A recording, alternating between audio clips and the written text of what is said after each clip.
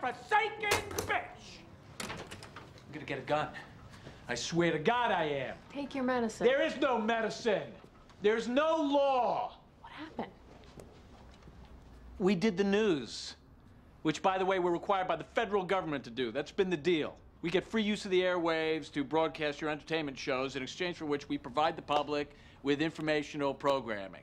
We call that the NBS Nightly News. At the moment, we're fighting 2 wars, and so the news division thinks we should cover that, and I agree with them. What happened, Jack? An embedded reporter did a live remote last night about school rebuilding in Charakar, Afghanistan. Our guy's interviewing a private when an RPG screams over their head. What's an RPG? A rocket-propelled grenade. It explodes into the rocks, and the private shouts a word. What word? A word I don't use with women. He said... Yes.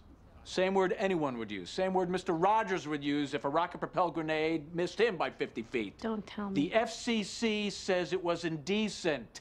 They're going to fine us $325,000 per affiliate that aired the news report. That's insane. No kidding. It was a live news report. You have to understand that pro-family groups support our troops in this time of war. Just as long as we don't have to see or hear what our troops fighting a war looks and sounds like.